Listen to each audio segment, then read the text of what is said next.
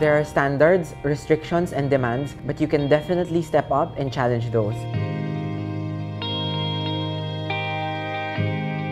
Napakaraming lasa at timpla na pwedeng libutin at subukan.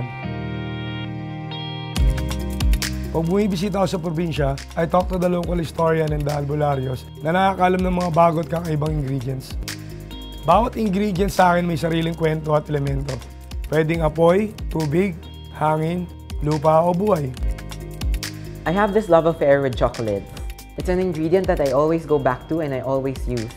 It's also not the easiest ingredient to manipulate, as it entails a certain mastery of technique. But when you have so much love for a certain ingredient, it flows naturally. Passion na siya eh, hindi na siya yung parang hobby lang. For me nga, I don't even consider it as work. Gamit yung sariling atin at indigenous ingredients, naghahanap ako ng counterparts sa traditional executions. Paminsan, better pa yung result by using the right style or technology.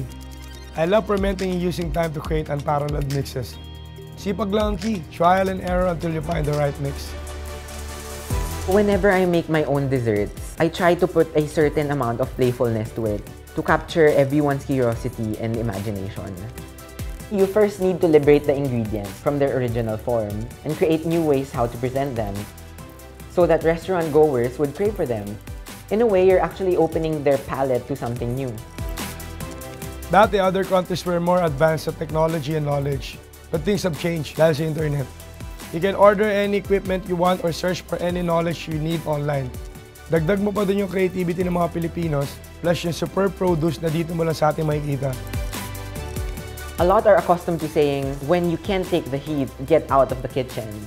But for me, if you have the passion for it, the kitchen is actually the perfect venue to let it all loose and break free from convention.